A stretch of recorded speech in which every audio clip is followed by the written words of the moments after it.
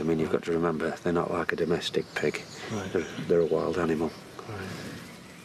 By the 16th century, the indigenous species of wild boar in England had all but died out. Like today, wild boar herds had to be imported from the continent. I think basically it was down to the amount of damage that they did on the land to crops and fields. You know, they can do a tremendous amount of damage in one evening. Landowners really persecuted them and forced them to extinction. Of course, you've got the depletion of their natural habitat as well, the forests being used for charcoal burning and, of course, for shipbuilding as well in the Navy of the 16th century. That's right, there'd be less and less places for them to sort of hide out in. So what does boar meat taste like? It's got its own distinct gamey flavour. It's a lot stronger than commercial pork, and it's very similar texture to beef, really. Right. And it's also a lot redder and darker meat than the supermarket pork. Today, wild boar meat is back in fashion. Anthony has agreed to part with one of his stock boars for the feast at Haddon Hall.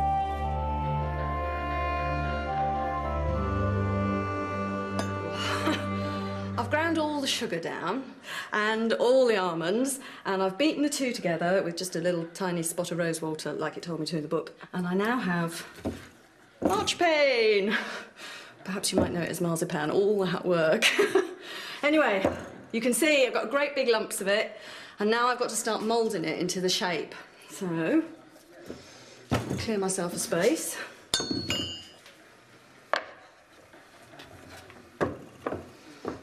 What I plan to do is a sort of big circle flat cake, sort of about that deep, I hope, if I've got enough marzipan. And then I've got to ice it and hopefully gild it. And there's going to have a little tree come out the centre. And this is something I've seen described in period recipes. Let's see how I get on. So I'll just I think I'm just going to start by putting on and seeing that I've got the thickness and how big I'm going to be able to make it.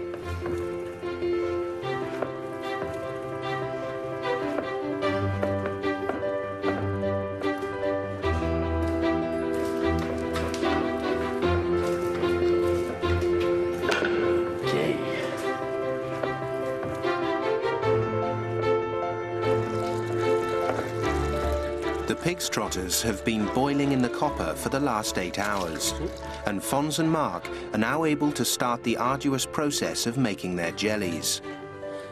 At the moment, it's a bit like soup. We want it clear, so we're going to have to sieve it over and over again to get more and more particles out of the water. And then hopefully we'll be left with a very gelatin-rich water, which when left to cool should set hard, like a jelly. I'm going to make an icing out of sugar and egg white, which I've sort of just beaten up a bit together. I'm going to mix them up into something fairly wet, and then I'm going to paint it on with a feather.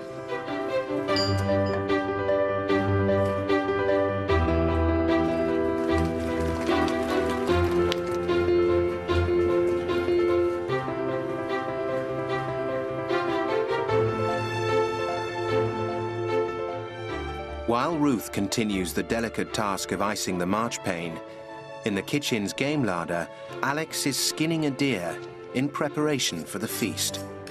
He's being helped by local butcher Michael Shirt. So what we're doing here is the legging then, Michael? That's correct, yes. What you have to do is leg the animal and then hang it up by its haunches so you can remove the skin in one clean piece, because apart from the meat, which is a valuable part of the carcass, they also used to cure the skin and make a deerskin rug out of it. Right, so no part of the deer would be wasted then? Not at all. Apart from the hooves, maybe? No, they'd even probably boil them up and make glue out of them. Right. In the 16th century, few meats were as prized as venison. If you were invited to the Lord's manor and the Lord was serving up venison at the table, he's trying to tell you that he's powerful. You know, he's rich, he's wealthy, he's high up the social order, and of course he can hunt as well, which is a privilege that was only extended to the very, very upper classes. Right, and you want to twist it round, Twist it round, yeah. Lovely. Right, so let it go. A minute. We've already taken out the insides, haven't we? That's right. What they call grollicking, by the way, which you take the intestines, and you also take this out, which is the plug. Right. We've got the windpipe here, and then the lungs, right, the heart and the liver. So these are the umbles, are they, or the humbles? That's correct, yes, which they used to give to the the peasants, the people lower down the scale. So people lower down the social order would get to eat the humbles, and that's where the phrase "to eat humble pie" comes from. Correct, yes. To be humble. Now we've legged it, this is the next process. We're just going to pull the skin straight down here, quite swiftly, and leave the carcass behind, and hopefully have a nice clean skin. Okay. So if you'd like to get hold of that, Alex, there. Get hold of that. Yeah, and pull it down. That's lovely. Oh, smashing. Lovely. There we are. Lovely carcass of venison there. That's basically it. Just need to debone it now, and it's ready for the spit. That's right. In the main kitchen, Fonz and Marc are still straining the gelatine. Even making jelly is hard work, isn't it? Yeah, and that's the whole point, because not all the food's expensive because of where it's come from. Some of it's expensive because of the labour involved. So it might only be pig stroppers, 4 man's food, but 2 people, that's you and me, have got to do this for hours just so they can get a plate of jelly. Hence why we're doing it for a feast, not a kids' party. Yeah. In its day, Haddon Hall was one of the grandest houses in the country, reflecting both the wealth and extravagance of the Tudor upper classes. To understand more about its culinary past, Ruth has met up with local historian Mary Lloyd in the hall's magnificent long gallery. Oh, that's the Boar's Head, isn't it? Isn't that the Manners family? Well, it is the Boar, but it's the Vernon family who built the house. Oh, right. There's our peacock up there. That's right. Oh, isn't that lovely? I'd never have been allowed in here, would I? I mean, you know, 400 years ago, I wouldn't be allowed anywhere near the place. Sir John Manners and his family were living at Haddon Hall in 1590. The family still own the house today. Oh, well, we have some of the original orders for food. So these are food lists from here? Yes. Of about the date we're doing? Yeah. Oh, yeah, look, let's see. So John Manners. Oh, well, that pretty much dates it, doesn't it? Does, yeah. 3 dozen chicken, 11 dozen pigeons. Oh, there's loads of 3 stuff. barrels of oysters. 3 barrels of oysters. Well, I suppose they were cheap in those days, weren't they? Wow. 5 udders. Now, that's a little more unusual. Yes. Just by the sheer quantities. You know, they've got to be some special event, haven't they? John Manners' father-in-law, Sir George Vernon, he was quite a one for throwing feasts because he was known as the King of the Pig. He was known for his hospitality. So he was probably known for giving banquets left, right and centre. Yeah. The great feasts at Haddon Hall were famous. A portrait from the period depicts the Christmas revelries in the Great Hall. According to legend, it was during a feast that Dorothy Vernon, younger daughter of Sir George, eloped to marry John Manners. Their children became the Dukes of Rutland. There's this sort of tradition in this house of large-scale entertaining. Oh, fantastic. It's the end of the working day for the team. Time to take some well-earned rest, and for the workers at Haddon Hall, it's a chance to eat a dinner of humble pie. Just the humble pie. Humble pie. Humble pie. Go on, who's going to be brave and cut it open? Go on, Alex, go on. Quarters. So you take the top off, and we get a stunningly good pie. Yeah. Good rosemary flavour. It's nice, that is. I like that. Very nice. The team are settling into their new roles, but they still have a lot of work ahead of them. You know, we've got to the end of the day, and everything we plan to do is done. Yeah. How's your jelly coming on, anyway? Good. Yeah, good. You seem confident, he didn't seem so confident. I'm eternally confident.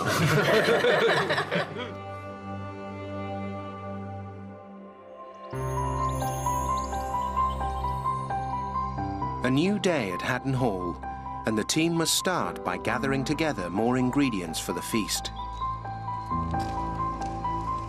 Kitchen staff relied on the estate itself for all the fresh produce they needed. Ruth is raiding the hall's herb garden. The herb garden would have been absolutely central to a great estate. It's not only for food, and of course that's very important, to have fun and interesting food. You also need your herb garden for things like the insecticides that keep your house clean of pests, things that keep smell at bay, for cleaning agents. It's a pretty huge list, and without it, it's quite hard to see how a Tudor household will function. An enormous variety of different herbs and plants were used in a Tudor kitchen. Much of their food was preserved with salt, so powerful flavourings were needed to disguise the taste. But herbs also had other valuable properties. Of course, these plants were eaten not just for their flavour, although that's important, but also for their medicinal properties. The theory of how the body worked in the period said that everything had to be in balance and that there was 4 basic humours, blood, phlegm, yellow bile and black bile, and you had to have this perfect balance. That's what health was. But each of us individually all had a different balance. So men are different from women, and young are different from old, and people with different colouring are different from each other. So I'm ginger, that means I have a lot of the yellow bile, the hot, dry choler. I'm choleric by nature and therefore hot-tempered. I would need to make sure that I didn't eat too many hot, dry foods. So not much mustard or pepper or horseradish, but lots and lots of cool food. So I should be eating the angelica along with lettuce and celery and things like that, which were considered to be cooling and calming and would make me a nicer person all round.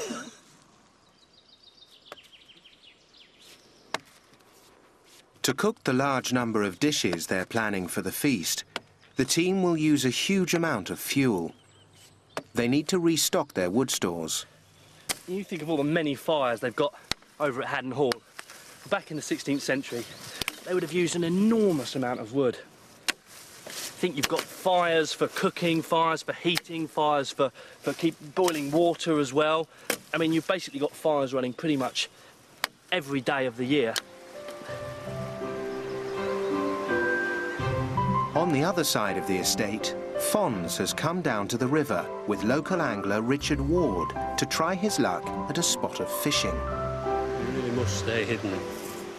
They're using a rod and line similar to that used by anglers in the 16th century. This is pretty typical of a slightly upmarket rod that the Tudors would have used. They've been around for at least 100 years, and the butt section that I'm using here is made of hazel. Yeah.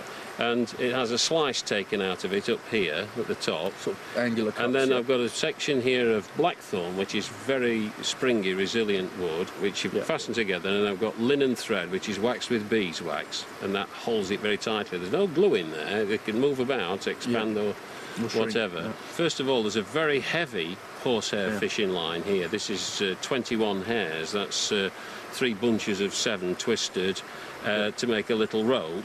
And then there's another piece, and it's knotted together with a knot that's still used today by anglers. It's called a water knot. But they knew what they were doing. I mean, these guys, because you know, it was important that they succeeded, because it was part of going shopping. It was going to get some grub. You know, they didn't go to the shops. They had to get after themselves. The River Wye, running through Haddon Hall's estate, not only supplied the kitchen with fresh water, but also a constant supply of fresh brown trout. The brown trout's natural environment has been slowly eroded by man's use of the waterways. Yes. So we're very lucky here at Haddon Hall to actually have a river that runs past that has got brown trout in it. But I'm not so sure if we're going to be so lucky to catch ourselves one. We will, but probably not here. I think we've scared away the fish that were just here. They'll not have gone far, but they just won't eat. I mean, you wouldn't eat if you were frightened, would you? If somebody was threatening some nasty Spaniard with a spit of sword was at your throat, you'd not be ready to eat a pork pie, would you? But I'm always ready to eat a pork pie. So I have to bring it. That's the problem. They're all over there by that bank. Yeah. Anglers through the ages have learnt to their cost they must not let the fish see them. Well, shall we go and try another bit of river? Yes. Where we've not frightened all the fish. We'll try not to frighten them at the next spot.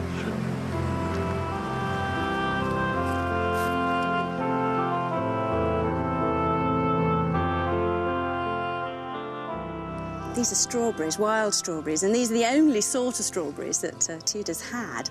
That the modern great big fat things, they're a hybrid between these and something that's found in America. But whenever you see strawberries, just these little tiny little things. They're really lovely though. They're so sweet. I've seen accounts of gentlemen in London, and they've kept sort of household accounts, and it says for their dinner that they had a pint of strawberries and a chicken, which would be pretty damn gorgeous, wouldn't you? I mean, think how many you'd need. It'd be hundreds and hundreds and hundreds of them, wouldn't it?